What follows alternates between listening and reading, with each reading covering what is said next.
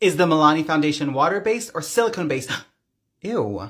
Anyway, so this is actually a water-based foundation with silicone in it. So technically speaking, the Milani 2-in-1 Conceal and Perfect Foundation is considered to be a water-based foundation with silicone in it. So there is a difference. If a product is a true silicone product, the silicone is going to be, I know you can't really see the ingredients that well, maybe you can. The silicone is going to be way at the top of the ingredients. First off, all foundations, water is going to be in them regardless of what their base is. Water has to be in it. Like, how else do you, it's a foundation. It's going to have water. But what we're looking at with the ingredients is how far up they are on the list. So water should always basically be the first ingredient because it's obviously the soluble product that's going to allow other things to like emulsify into it. But if we're looking at the ingredients, we have, trust me, I cannot say these words. We have like silo, pentyl, blah, blah, blah, something, isononyl, something, I don't know, but like 5 or 6 down, it says dimethicone. That's a silicone.